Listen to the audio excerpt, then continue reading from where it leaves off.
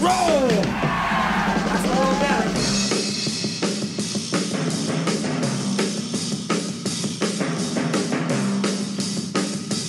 Teenage savages go wild in a juvenile jungle of lust and lawlessness.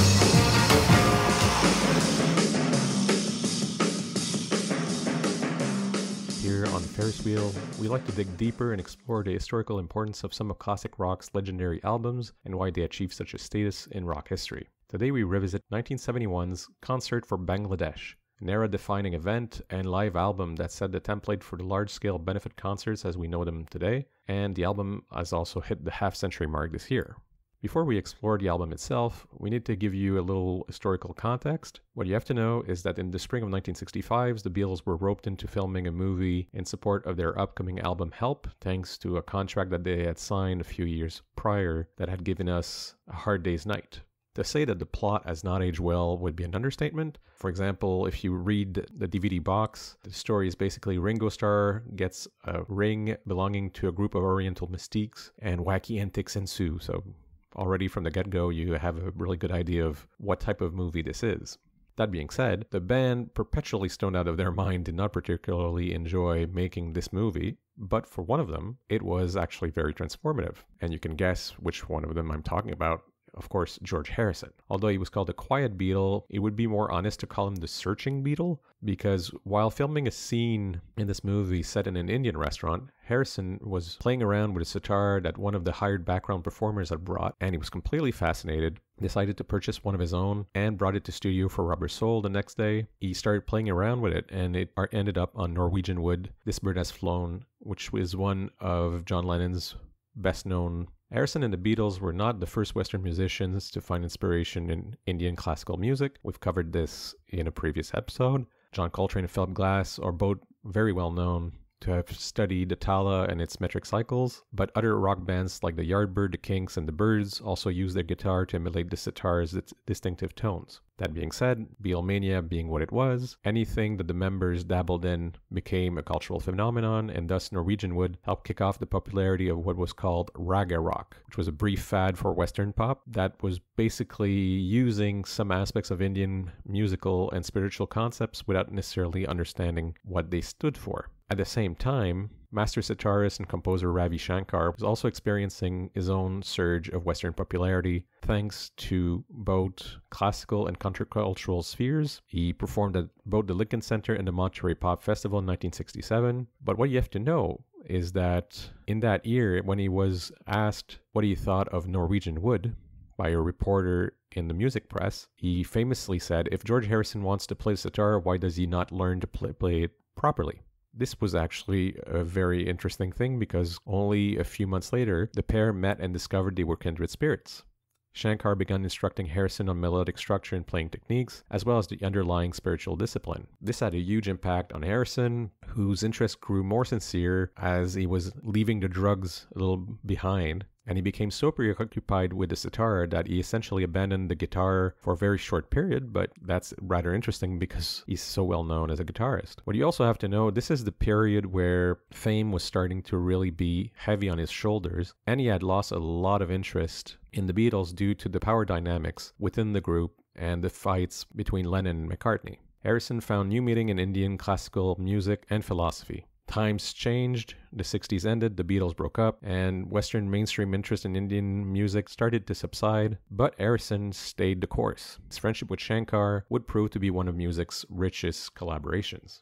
In the summer of 1971, the pair of them were in Los Angeles finishing the soundtrack of Raga, a documentary about Shankar's life that Harrison and Apple, the Beatles' multimedia conglomerate and the computer company, were helping finance and distribute. But Shankar's mind was elsewhere because in March 1971, East Pakistan declared independence, adopting the name of Bangladesh, and West Pakistan responded with a brutal attempt to quell the movement for autonomy. Over the next 9 months, between 300,000 and 3 million Bangladeshi people were killed in the military and militia campaign that has since been recognized as a genocide. Millions of refugees poured into India, straining what was already an exhausted system. As a Bengali himself, Shankar wanted to plan a benefit concert so that he could raise awareness and funds for the refugees. He hoped that some of his famous friends, maybe Harrison, and he even thought of Peter Sellers, might be willing to introduce the show and help bring in a little money, maybe something like $25,000 if he was lucky. What he didn't expect was that when he told Harrison about the unfolding humanitarian crisis, the Beatles decided to volunteer his services.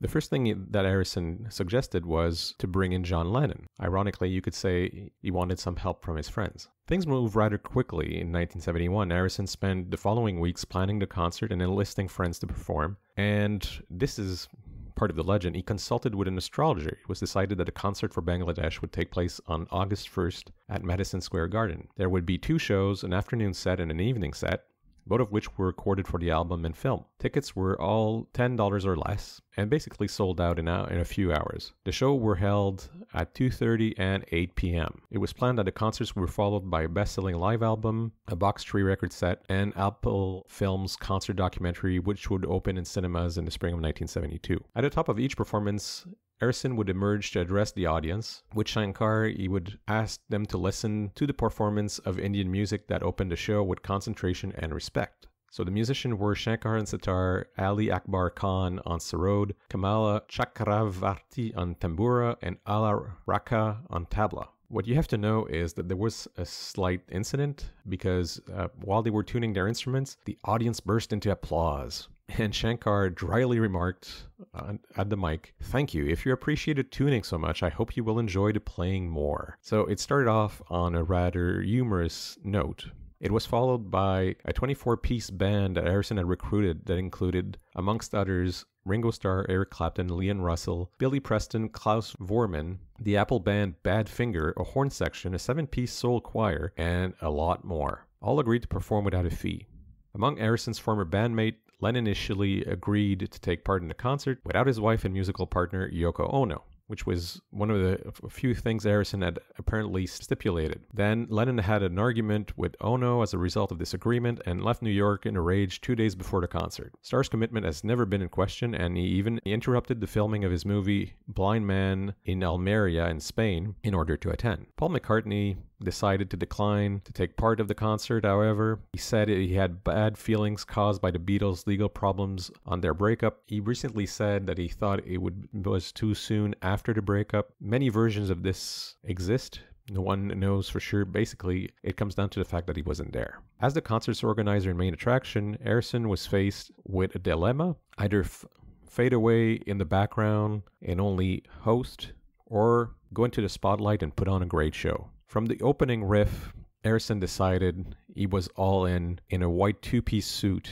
and he was radiant, and this was slightly outside of his normal character that we had seen up to this point, and he basically owned the stage. He's only 28 years old at this point. You also have to remember that Harrison had not been in a live performance since 1966, since August 1966, which was the date at which the Beatles had stopped touring. One of the other guests, Bob Dylan, had also stopped touring more or less the same year, although in his case it was due to a motorcycle accident. He had a modest comeback in August of 1969 at the Isle of Wight Festival, but he's still not, at this point in time, back in complete concert form. It's also the first time that Harrison would perform all the songs from All Things Must Pass, his triple album opus that he had released the year prior. During songs like My Sweet Lord and Awaiting on You All, you can hear the passion that he had for this phase of his life and what the philosophy that Shankar had introduced him to was doing to his self-confidence and to his view of the world. The concert was more or less arranged like a review. Basically, it was performances from the stars intermixed with showcases. You had things like That's the Way God Planned It, that was done by a gospel rock song group. It was a really big success. It also passed into the legend that following the 2 sellout concerts, all the participants attended a party in the basement of a club that was known as Unganos. And Dylan was on such a high, and I'm not talking a drug high, that he wanted to do another one. He said, "God, if only we have done 3 shows." So it probably marks the point where both Harrison and Dylan decided that they would start doing live gigs again. Although one can never be completely sure about these things, but that's the way some biographies have put it. The post-concert party also featured live performances from Harrison and Preston, and the other part of the legend was that Phil Spector was completely drunk, decided to play a unique version of Dadu Run Run, and that Keith Moon actually showed up in the early hours of the morning and started smashing up the drum kit, which was not his. It was actually Mike Gibbons for Bad Fingers. So it's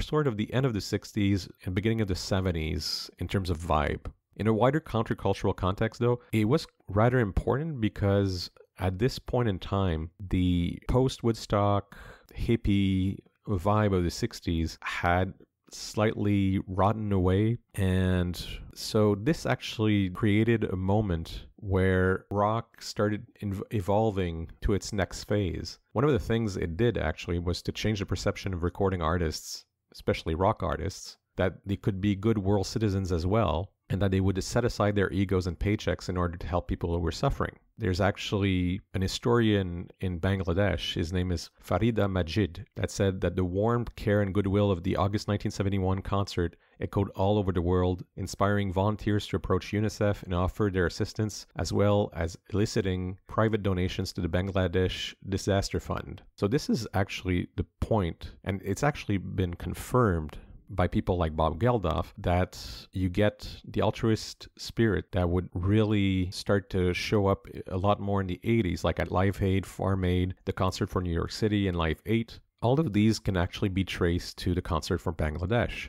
And the other difference was that the Arison Shankar project was really responsible for identifying the problem and establishing Bangladesh in the minds of the mainstream Western societies. You have to remember there was no 24-hour coverage on news network. There were no news network. So they really, overnight, created a mass of people that became educated about geopolitical events through music. So you wonder maybe, what is the concert well attended? Well, it had a total of about 40,000 people at the initial gate, and they raised close to $250,000 for Bangladesh relief, which was administered by the UNICEF.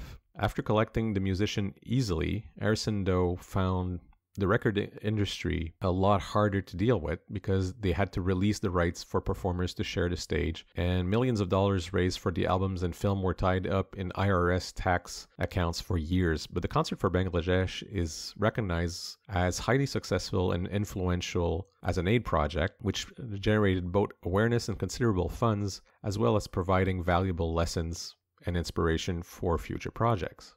Also, by 1985, through revenue raised by the live album, the film, it's estimated that $12 million had been sent to Bangladesh, and sales from the live album and DVD release of the film continued to benefit the George Arison Fund for UNICEF to this day. So what's left of the Concert for Bangladesh in the culture?